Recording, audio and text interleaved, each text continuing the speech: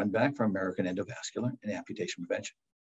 Why does PAD cause leg cramping when walking, exercising, or climbing stairs? Well, PAD, or peripheral artery disease, is caused by the buildup of plaque or cholesterol in the arteries of the legs, hardening of the arteries, similar to the same process that occurs in the heart's arteries and causes heart attacks, where it's called coronary heart disease. In the legs, well, you don't need much blood flow at rest. As you exercise, the muscles demand more blood flow. If you get a buildup of hardening of the arteries or plaques obstructing the arteries, then when you walk or exercise or try to go upstairs, the demands of the muscle for increased blood flow can't be met. You have blockages in your arteries. And in response, the muscles cramp. That's their sign to you that something is wrong, that you need to see a vascular physician, somebody in American Endovascular.